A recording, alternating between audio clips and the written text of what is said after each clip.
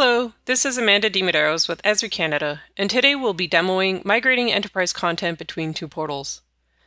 Many enterprise administrators have a test, development, and a production environment, where a user will test a web application they created in a test portal before deploying it on the production environment. Creating the web application multiple times between the environments could be a hassle. Using a simple ArcGIS API for a Python script, we could run this code in a standalone Jupyter notebook. However, I want to take this opportunity to highlight a new feature starting in ArcGIS Pro 2.5, where we could run the script with an already built-in Jupyter notebook. And right now you can see that I have my notebook open, just a plain, simple notebook, where I have my ArcGIS Python script. In the first line here, I have my portal number 1, where is my source portal for my web application. It has my username and password, and then it will go to my destination portal, portal number 2, where I need a username and a password. And then it will ask for the web application ID. This is the web app ID that you're wishing to copy over. Now, if I go into my Pro, if you haven't already learned how to create a new notebook, just open Pro, go to the Insert tab, and click New Notebook here. This will create a new notebook for your project. I've already created one, so I'm going to switch over to my notebook where I've copied my script in, and I've already filled out my source portal and my destination portal with their respective username and passwords.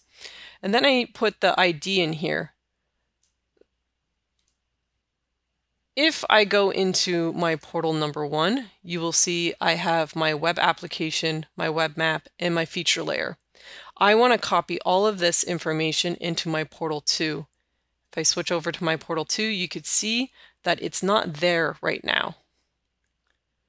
And to get that web application ID, just click into your web app, and you will see right in the URL bar the ID that I've copied over and put it into my script. So if I pop back over to my Pro, now that I have it in my ID here, all I have to do is hit the Run button. This will start my code, and I already have a print service saying it's running code. This will work for out-of-the-box web applications. Example, those being configured as an application template such as Web App Builder or any of our other templates that we have to offer that are out of the box.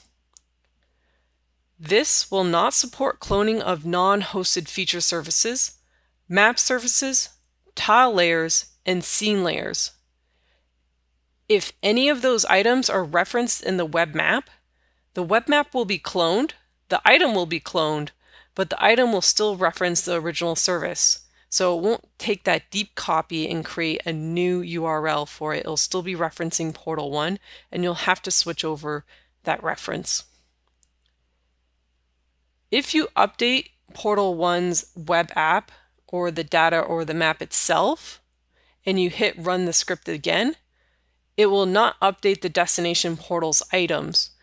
So if you do wish to create a new web app or change it in some sort of way, you'll have to delete it out of portal 2 and run the code again for it to do that deep copy. As you can see, it finished cloning here. So once it's done, I want to confirm that the web application, any widgets, the web map, and the hosted layers were actually copied over successfully, and all the references were updated. So let's go back to my portal 2. As you can see, portal 1 has this URL here. Check here to make sure that your destination portal's URL has actually updated. If I switch over to my portal 2, give this page a refresh, you can see that the 3 items now, the web app, the web map, and the feature layer that was hosted from portal 1 has now been copied over to portal 2.